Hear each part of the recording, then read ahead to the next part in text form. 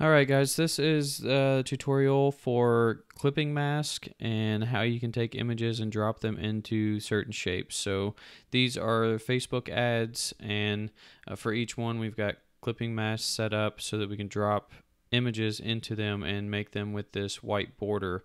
That way they look better than a web preview. Let me go ahead and take these off and we'll just work with this one image. So the keyboard shortcuts are at the bottom.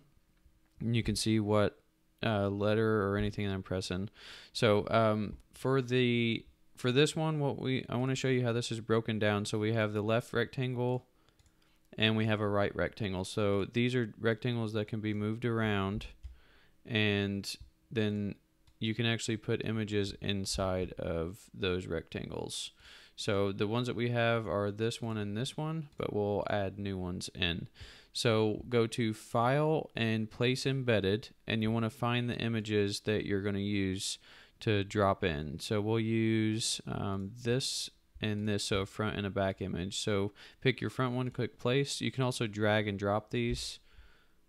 And then for the second one, Place Embedded, and we'll use the back option of that outfit. So click Place here too.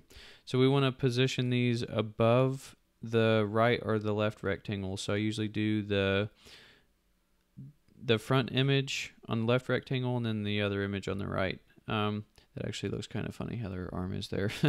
Anyway, okay, so if you don't have this little arrow, you can click the Alt button. So let me just take it back to how it would normally be. So it just show the image right here on top.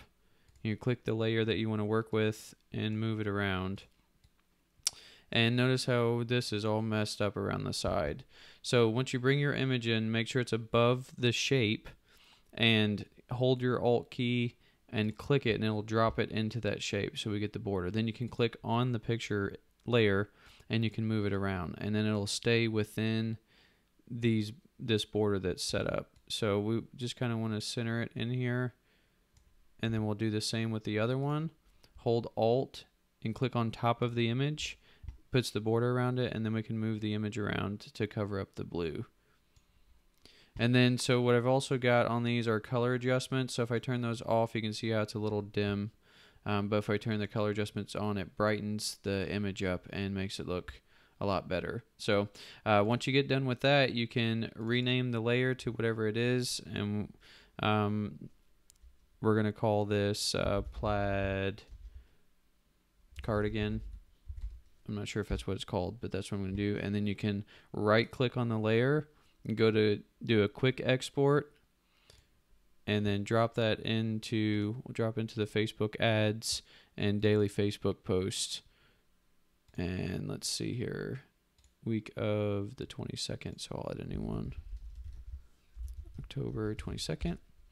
I'm going to put it into this folder, and then just click save, and then that'll put it into that folder. So we've got plain cardigan. If you open up the image, you can see that it's got all the adjustments that we made on it, and then you can upload it to Facebook like that. So hope this was helpful.